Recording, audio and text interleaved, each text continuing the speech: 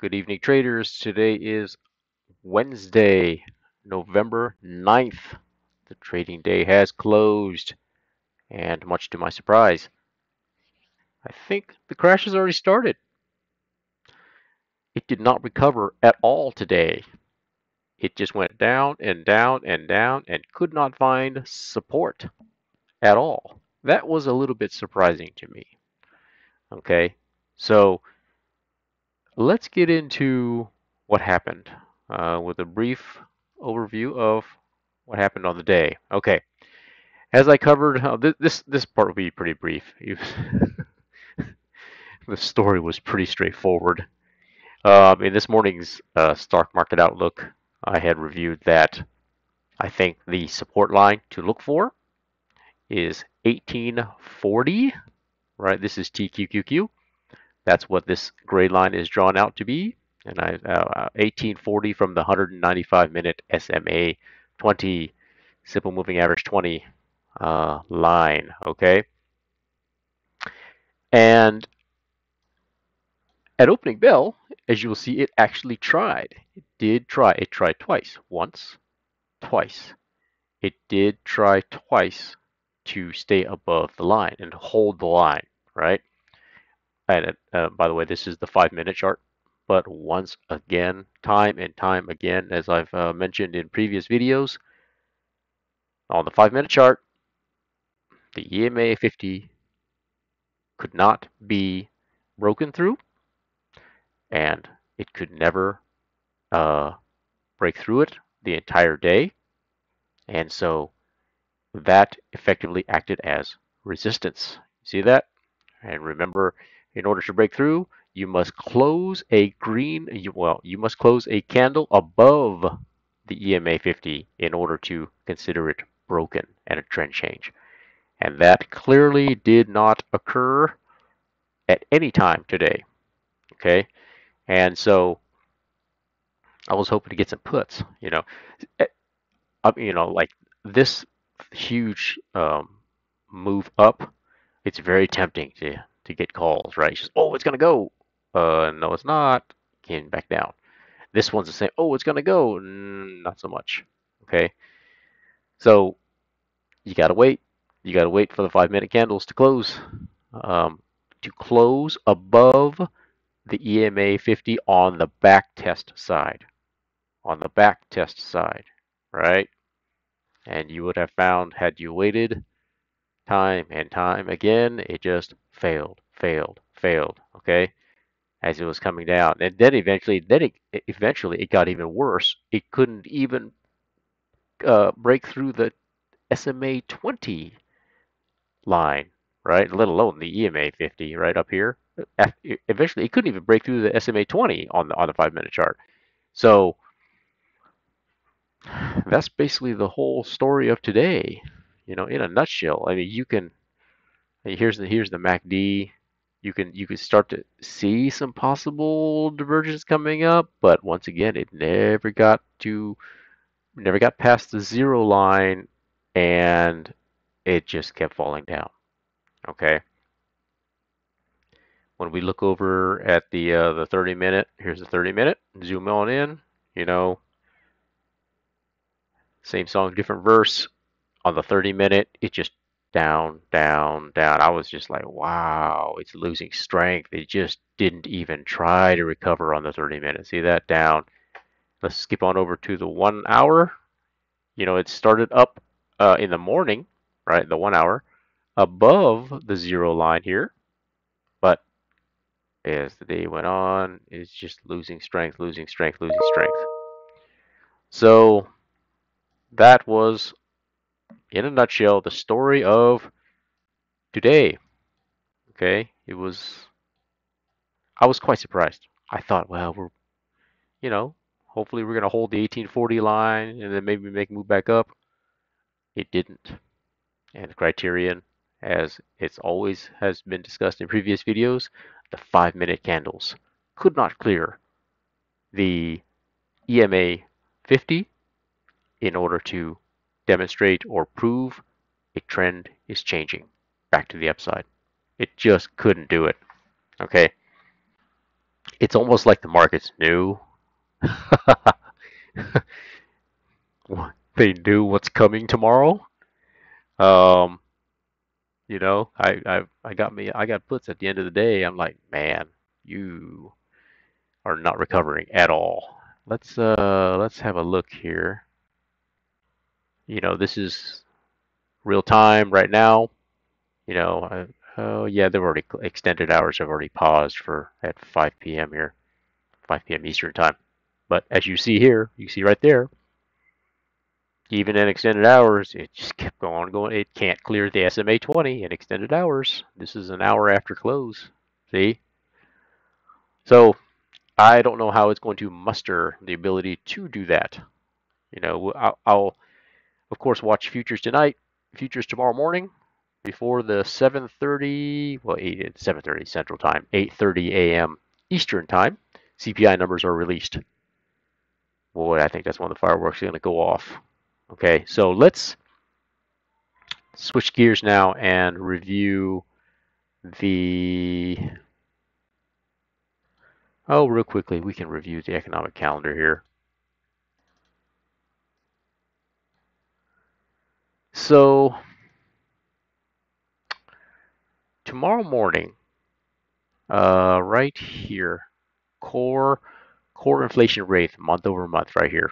You know, previous was 0.6, and to the right, call your attention to this number. This is the Cleveland Fed nowcast, 0.54. Okay, so we'll just have to, consensus is 0.5, right? So I think anything, that's the core inflation rate, which is what the Fed prefers, because it does not include what energy, food and energy. Though the Fed says that's volatile. So um, now, having said that, 0.54 consensus 0.5. You know, I think anything in line. Well, this is forecast. I think they upped that. I don't remember seeing 0.7. Anything that's even in line with inflation is still not good because that tells the Fed then it didn't go down, right? It's still stuck up there, right? That's not a good sign. Okay, now check out inflation right here, month over month. Okay, previous was 0.4, right? See that there? Consensus 0.6. Look what the Cleveland Fed says it's going to be 0.76. That's way that.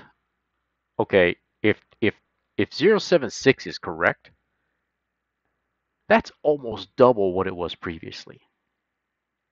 Okay, that is going to blow the lid off of the can. Okay, so and I've actually seen a respectable analyst on Seeking Alpha say, oh, and by the way, the Cleveland Fed's numbers month over month, I think the right number is 16 out of the last 19 times has been lower than the actual Fed number, but lower than the actual CPI number. Okay, so this number, if you're going off of history, is actually low. All right, has been lower than the actual. Okay, so either number doesn't look that good. And boy, so take that for what you will. We will see. We will see. Okay, last thing I want to cover with you is NASDAQ. Let's go ahead and start with the 4 hour. Let me zoom on in. Okay, so earlier this morning, it was pretty much right at zero-ish.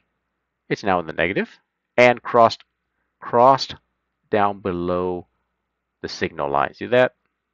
That's not good. Look at the RSI. That's firmly red now. Okay, that's not good. So this is a 4-hour chart. So, it's the only good news is it's at least near zero, but it's heading down. It's near zero though, right? I mean, that's the good news. It's not like way down here like that, right? So that's probably about the only good thing I can say about it right now. We need to see what futures tonight looks like and tomorrow morning, obviously. I want to see how this pattern plays out throughout the night and into the morning, right? Does it try to flatten out? Does it kind of go down? I don't know what it's going to do. Okay. But it's not a good look. Let's go to the 1 hour chart. Let me pull this up a little bit. There you go. There we go. And okay. Yeah, the 1 hour looks even worse. The 1 hour, which I like to use a lot, is firmly in the negative. See that? It is, I mean, it's trying to curl a little bit, but it's firmly in the negative. So we need to see how this pattern plays out tonight. Does it try to flatten out? That's the only hope it can have. I think it's going to try because that's just natural because you're so far beyond the like the Bollinger Band. I don't have it shown here, but it's just natural for it to try to flatten out, only to get smacked tomorrow morning, I think. So, okay, that's the 1 hour. Um, Boy, it doesn't look good at all. Okay, I want to call your attention to, here we go, couple of destinations. If it goes south, get that out of the way. Here, here's the first destination tomorrow morning. Okay, if it goes south. Here's the second destination tomorrow morning.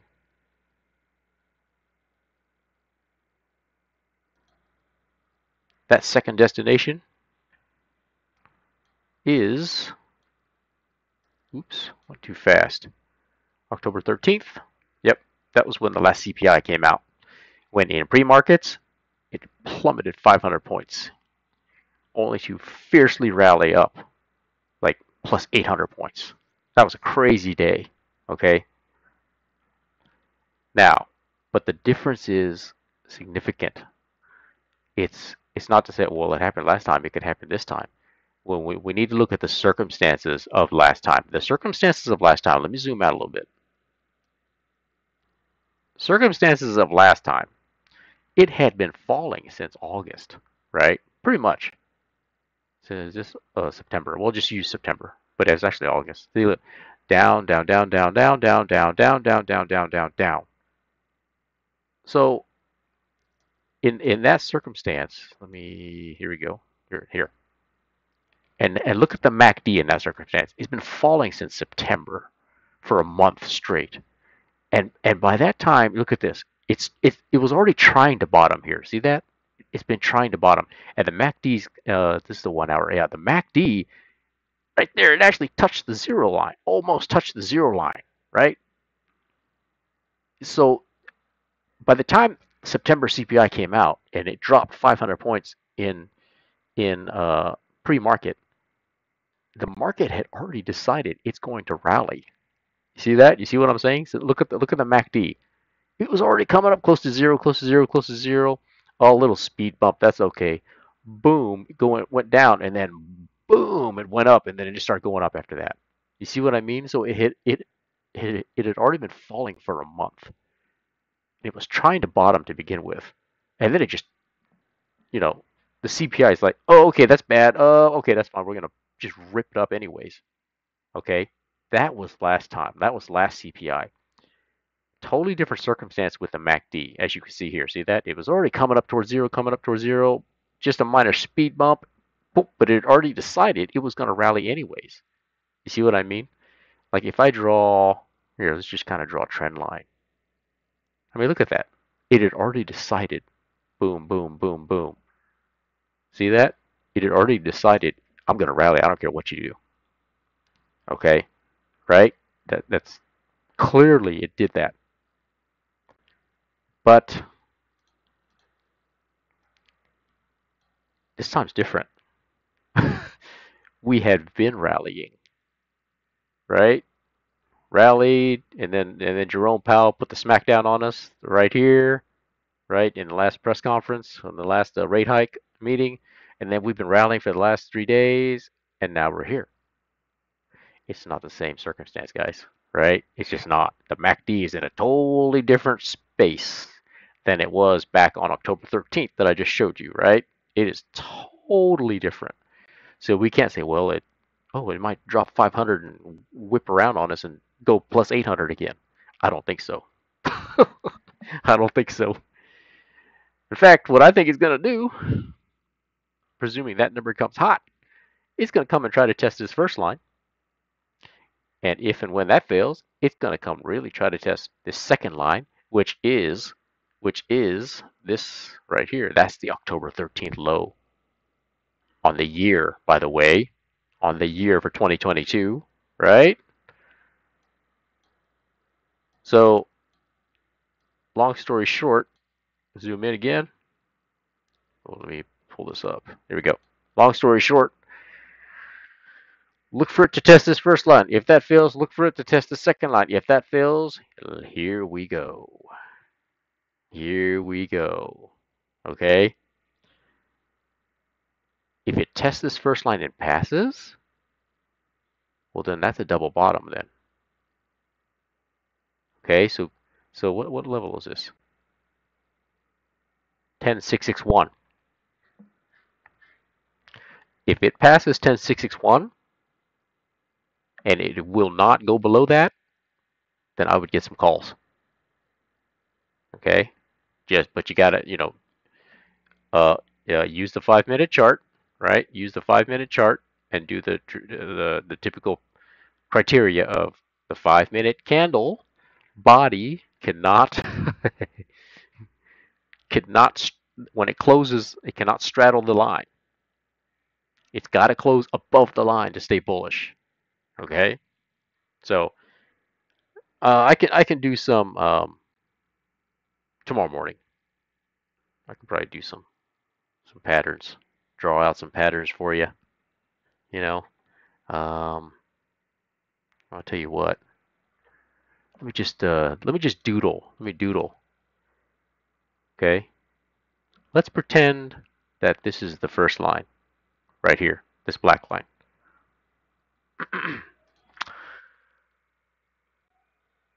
It's gonna do it in all likelihood. Boy, it's gonna come down, and then it's gonna come down past the line. It's gonna come up, and if it gets rejected, it's gonna come down. If it gets wholly rejected, it's gonna come down, and then let's just pretend that's the second line. Okay, that's the possibility. Or it can do this,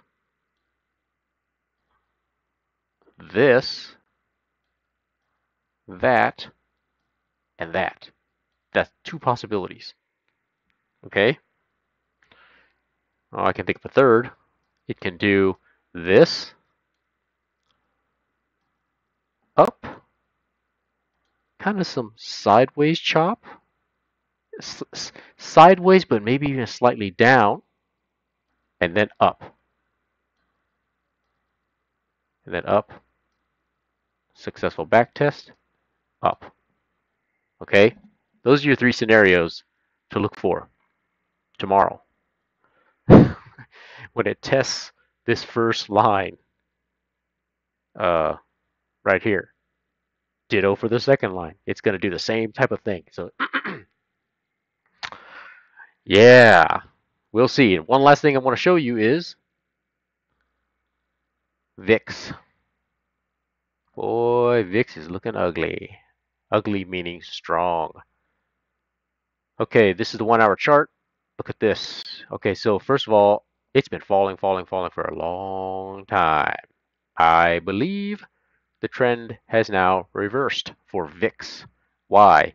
This is the 1 hour. Look at the EMA 50 red line right here. See that? See that as it was falling and falling, falling, falling, falling for many days? It couldn't it couldn't successfully backtest. Here's a good example. Here's a good example. Right here. It went up above, it gapped up above the EMA 50. Sorry, backtest failed. Right? The candle was closing below the EMA 50. See that? And here are the candles. VIX candles are kind of just up against it as EMA 50 is resistance. Sorry, boop, keep going down. Let's fast forward to the last couple of days. Look at that. Here's the EMA 50. What happened? Boom. Back test, successful, up. Here we go. And it has not failed a back test since.